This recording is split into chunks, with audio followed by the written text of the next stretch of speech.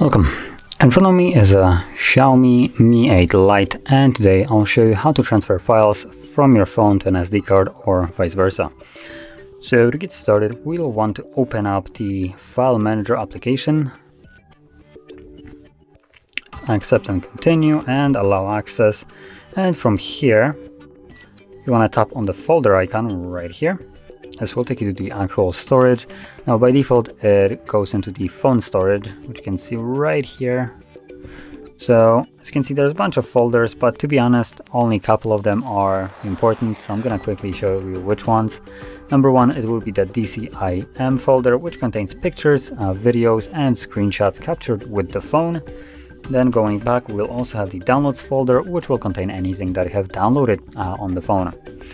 And rest of the folders will probably be empty, assuming you haven't placed something there yourself. If that is the case, then you probably know where to look for it.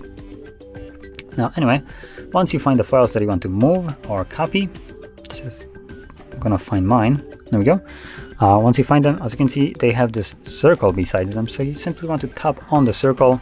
This will select the files.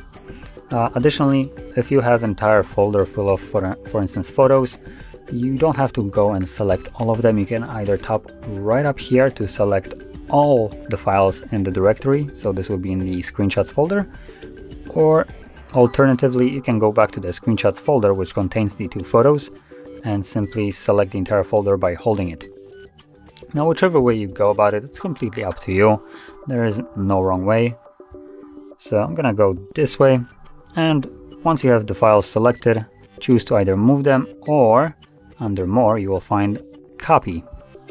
So you can move or copy the files depending on which function you want to perform. Now I'm gonna choose Move, and from here you can select where you want to move them to.